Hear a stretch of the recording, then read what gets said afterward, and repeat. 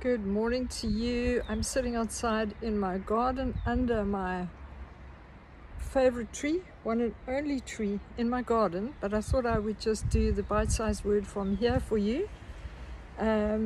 Today I want to encourage you.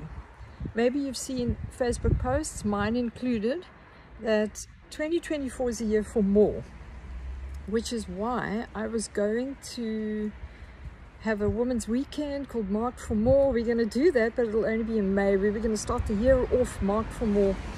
But I want to encourage you today that when God says it's a time for more, we're not looking at things, material things, more cars, more houses, more money. Those things are nice, and I believe that's part of what God means.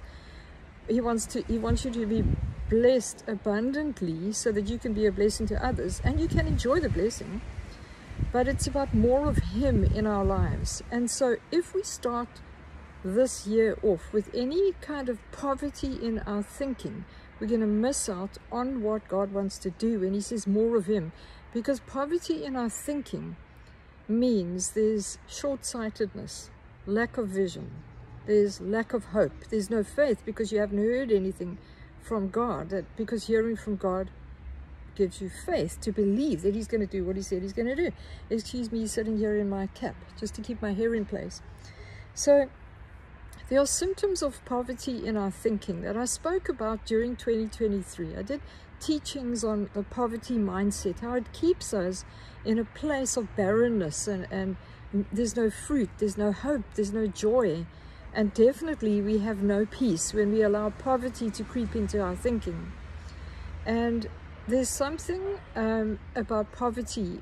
Poverty is a way of thinking that is opposite to God's way of thinking. If we have any kind of poverty in our thinking, and it starts in the mind, poverty is not what you can see, the lack that you see.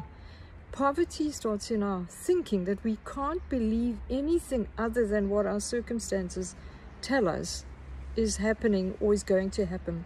And so when we live without hope, it's a mindset other than God's, because He intends for us to live in hope. He intends for us to have faith, because faith comes by hearing, and hearing by the word of God, Romans 10.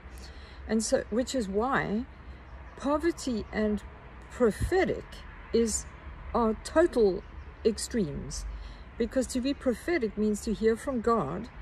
To have poverty in your thinking means you haven't heard, and it's your circumstances or your emotions or your feelings that are governing your faith or lack of faith. So there's something called there's been some scientific research, especially around the year 2019 and 2020, and it's a term, anticipatory grief. And what that means is that people are already grieving over something that they haven't lost yet. They're anticipating the worst. So they're walking around with a sense of grief or mourning or hopelessness, because they think, because of the way the world is going, they're going to lose everything. They're going to lose someone. They're going to lose their job. They're going to, lose the ministry they have. And they're walking around without realizing it, that they're carrying around this anticipatory grief. Now, I'm not one of those people who likes to label things because scientists have done research and whatever, but I thought this was so interesting.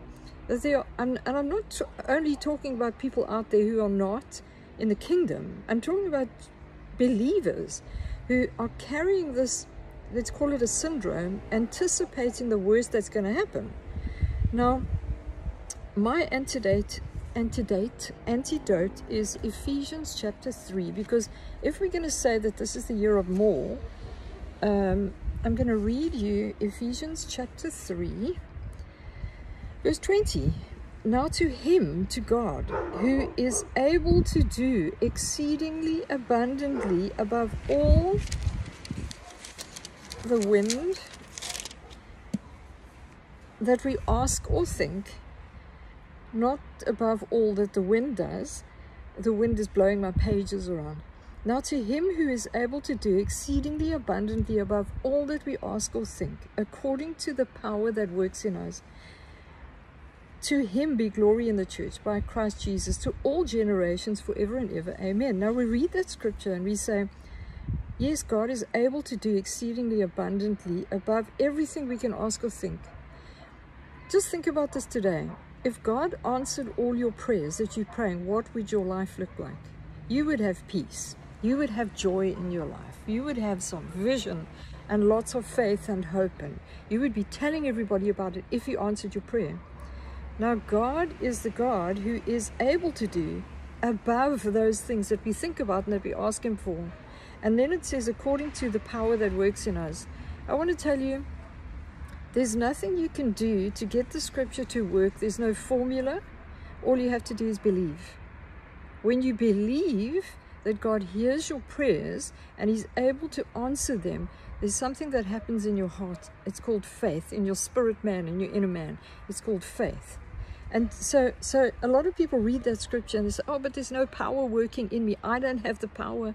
I don't have the faith. I don't have the good, so I'm not praying the right way. And so God can't do those things. Get that out of your thinking. There's already a power at work in you, and that's the power of the Spirit. And when we get into the scriptures and we read the scriptures and the scriptures come alive to us, and the answers that we're looking for we find in the Word of God, and faith comes, that power just gets triggered into action, and God is able to do over and above what you've asked him or even thought about. Now, I've seen that in my life so many times that I ask God for things and then he says to me, but you're limiting me.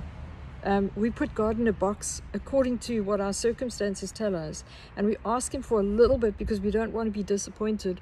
And so what I'm feeling in this year is, when God said 2024, he said this to me, is the year for more. He meant more of him, more of intimacy with him, more encounters with him, more dreams, more revelation out of the Word. And so when I press into that secret place with him, because it is a pressing in, it's disciplining yourself to spend time in the secret place. This is my summer secret place, where I give him time. I'm deliberate about creating a space for God to come and speak to me and to move in my life and to adjust things that need to be adjusted and to prepare me for what he's doing. And so when I say the year of more, that's what I have faith for, that more of him, that I'm going to experience the anointing. You know, the ladies meeting that we're going to be doing on the 3rd of Feb in Pinelands, that you need to register for, by the way. It's all about being where his anointing is flowing, being in that place. And for me at the moment, it's being in this place, this waiting place with him. This is where his anointing is. You know, being anointed doesn't only mean doing a whole lot of things. It means experiencing him, hearing from him for yourself before you get out there and do the stuff. So that's where my faith is, more of him as I spend time in the secret place with him. And then I know that I am, when I do that, he's able to do over and above the things that I ask or think about. But if we just sit back and we say, oh, look at my circumstances, this is never going to change, and all we talk about are the problems in our lives. It's nice to talk about the problems and compare our notes with everybody else. But if we stay there in that place, God is not able to do, because we're not activating the power of the Spirit that's already in us, waiting to be activated and released. And so my prayer for you is that you'll find that place. I was saying the meeting on the 3rd of Feb is going to be all about being in that place where the anointing flows. Psalm 65.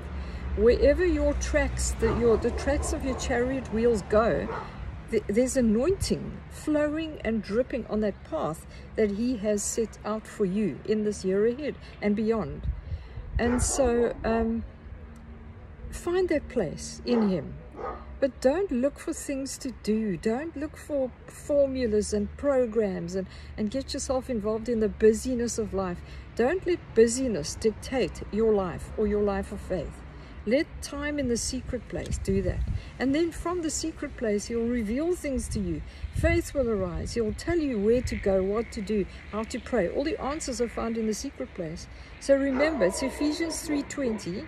He wants to do exceedingly abundantly, more than you can even ask or think or imagine or request in your wildest dreams. So that's my encouragement for you today. Get poverty out of your thinking. God has got some great things, and don't get stuck in that place of, now what do I do to get it? You believe, you pray and you believe, you receive by faith. So be encouraged with that today, and I'll see you all soon again.